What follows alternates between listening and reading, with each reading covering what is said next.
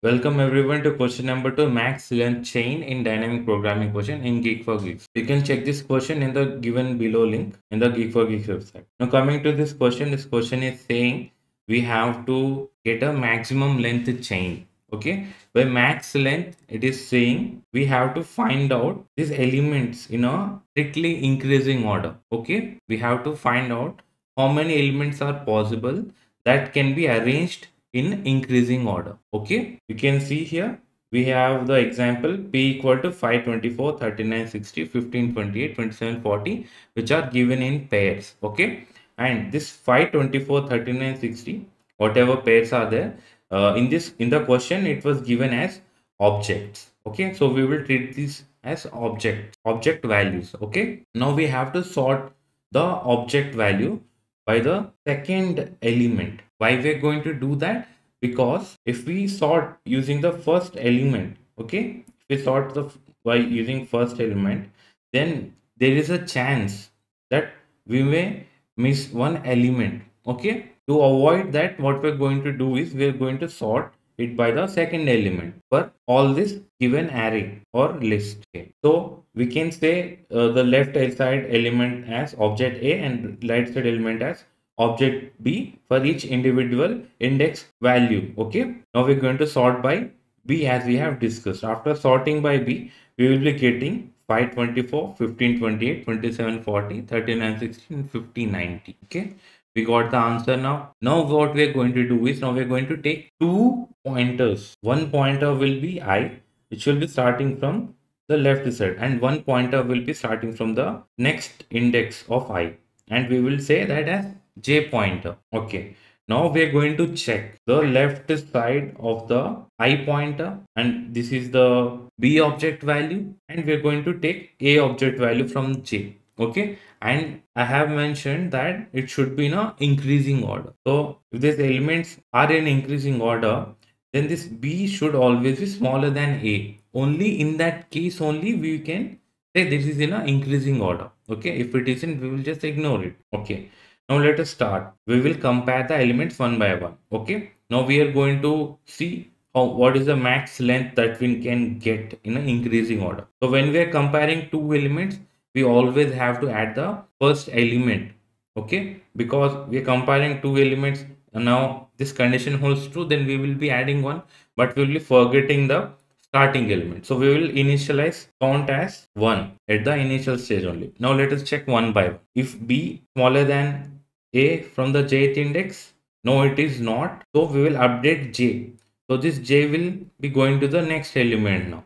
Now we will see the B object of I is smaller than A object from J. Yes, it is. So what we are going to do is we will update our count value. Then we will shift our ith index to the jth position. So I will come here. Then this J will be updated again. So J will be here now. Now it will check the same. Now again it will take the B object from A and it will take A object from J index. It will check is B smaller than A. It is not. So it will update the J index now. Okay, if it is smaller, then I will be coming to the jth position. If it is not smaller, then I will remain as it is.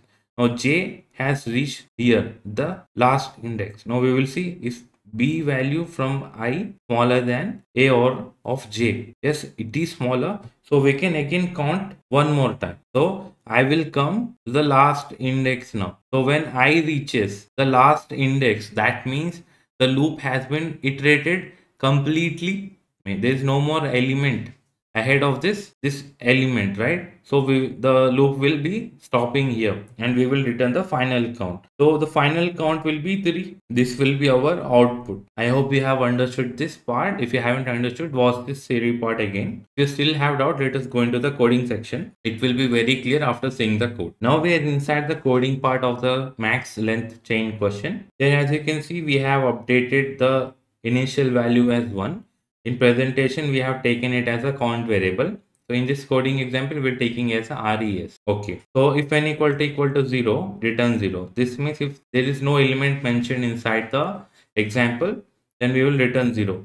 Okay. And next part is p dot sort. We're sorting the array here by b object. Remember, this is the object given as a question. It is not a list. So we'll sort the list of P using B object inside another list. Okay, now after sorting by B object, now we have taken one variable I equal to 0, I equal to 0. This will be used to sort, this will be used to compare from the left side of the array, and the jth index will be used to compare from the right side of the array. So I will always be smaller than j only. Okay, now for j in range I plus 1, so I we have initialized already, so that pi dot b should be smaller than pj dot a. If it is smaller, then only the condition will satisfy. Then we will update 1 plus result. So the result value will be updated, and when this condition satisfied, we will update I as jth index. Okay, so we can skip the elements before jth index because it will be a repeated work. So this will short our work. After iterating the whole array, we will return the final result in a res variable. That will be our answer for this question. If you still have any doubt, just leave a comment down below. We will be very quick to respond. But if you like the video and you want more videos from us, subscribe our channel. And thank you for watching till then. Let's meet in another question.